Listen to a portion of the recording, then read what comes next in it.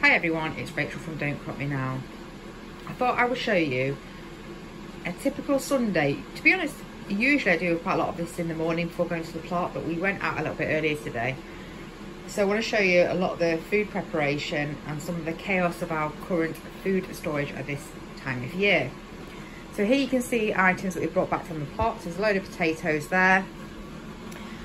There's a massive amount of cabbage, which I'm just trying to process. I'm going to freeze this, I think. So I don't want to keep too many cabbages fresh. These are chilies that have been dried. And I'm going to make them into various spice mixes. There's a few fresh chilies there, but these are for a friend that I'm going to give them to. Leek and potato soup. We've got fermenting chilies there for hot sauce.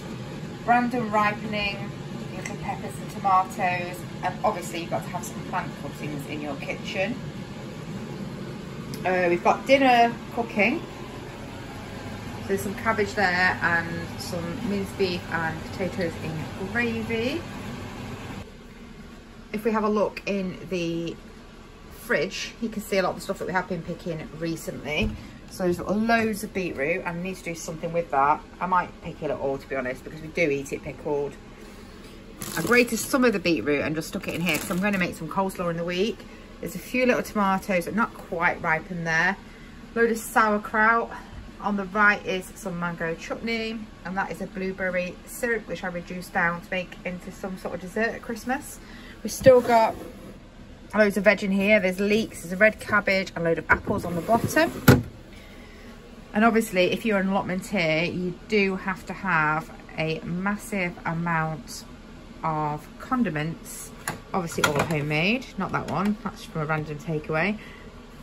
But these are chutneys and jams and things to keep literally forever in the fridge because they are preserved properly. Loads of pickled eggs. And at the back there, there's even more pickled eggs. And there's a homemade soup here.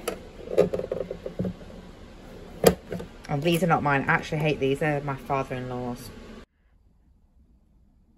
So this is our garage, which is our main food storage. So a lot of this is our canned goods here. There's a lot of onions hanging up. Some of them are starting to go quite soft, so I do need to do something with those. So I might can them into some meals or freeze some of them. We've got cooking apples, cabbages, red cabbages. These are banana shallots. We've got loads of squash that I bought back from the plot today. So as you can see, even in here, there's a lot of stuff going on at this time of year. And a last peek here, this is preserves really, which we give a lot of away as gifts, but it's like chutneys, jams, pickles, that sort of things. So if you've enjoyed the video today, please like, comment and subscribe. It only takes a minute, but it really helps our channel. Bye everyone.